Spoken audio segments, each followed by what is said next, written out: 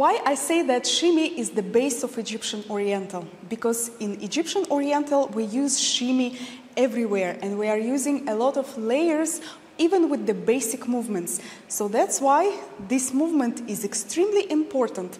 And how can we make this movement in a very free and relaxed way?